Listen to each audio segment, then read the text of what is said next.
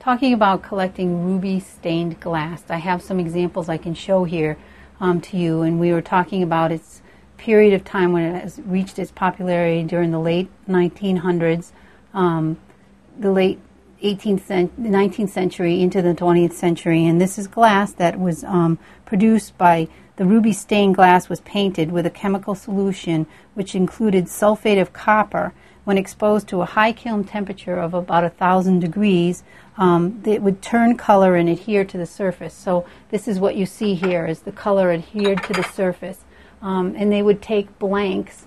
Some examples would be manufacturers would take blanks of tableware that was made during that period, large amounts of tableware, and just add this ruby flash to it. So that was some of the ways that we can see that this flash was applied to the ruby staining here. And you can see it down in some of these. Here's another example of a water cup with a heavy ruby staining or ruby flash. So that's just to give you a background on how this was made and the period of time that it was made. And we'll talk about the different shapes and sizes in this series.